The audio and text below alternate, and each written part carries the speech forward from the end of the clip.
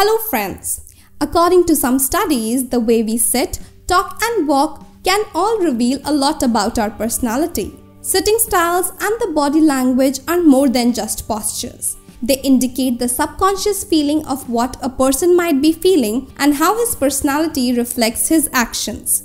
Today, I am going to tell you about the most common sitting positions and personality traits related to them. Let's know about them. First, Position A. Knees together and feet apart. If you love to sit like this, or if you always sit in this position, it shows that you are more of a light-hearted person who is easygoing. You have an amazing ability to easily switch between activities, but you find it difficult to concentrate on one particular task for a long period of time. Persons who sit like this are usually very easy to communicate. They are led by the idea that a problem could be solved by itself. Also, they have great listening skills and they are wonderful supporters. Second, Position B. Legs crossed. It clearly indicates that the person who is sitting in this position is very unconfident. If you prefer to sit with your legs crossed, it shows that you tend to be more reserved and you take your time before choosing who to trust. You often look calm to strangers, but you have a big personality inside. You are restless when you stay in one place for too long, which applies to jobs, relationships, and everything else in your life. Your abundance of friends is a product of your friendly nature. People often sitting in this position are loving, creative, and they are dreamers. They often have strange ideas that explain their unique way of thinking. Third, Position C. Knees apart, feet together. The open knees represent honesty and truthfulness, while the feet close together can represent sensitivity and some level of introversion. If this is your favorite position, it shows that you have problems focusing on certain subjects. When talking, you can easily stray off topics. Other people might consider you arrogant because you often don't take into account what your counterpart is saying.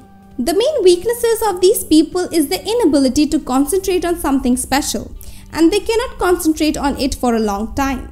Moreover, they can easily move away from the subject. Fourth, Position D. Legs together. If this is the manner of sitting in which you feel most comfortable, you are the ultimate perfectionist. You value your time and make sure that your effort does not go in vain, whether it's at work, in your family, or the relationships in your life.